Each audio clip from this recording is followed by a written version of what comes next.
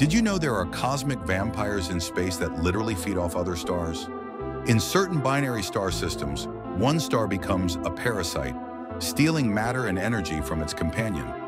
These vampire stars use their gravitational pull to create streams of superheated gas flowing between them. The stolen material forms glowing accretion disks as it spirals into the hungry predator. Over millions of years, the vampire grows into a massive blue giant, while its victim shrinks and dies. What's left behind is just a cold, white dwarf corpse. But here's the strangest part. Some of these stellar vampires show signs of intelligence. They target specific types of stars and time their feeding cycles perfectly. Scientists are starting to wonder if these aren't natural phenomena at all. Could they be artificial constructs built by advanced civilizations? Massive energy harvesting machines disguised as stars feeding across the galaxy? If true, we're witnessing cosmic engineering on an unimaginable scale.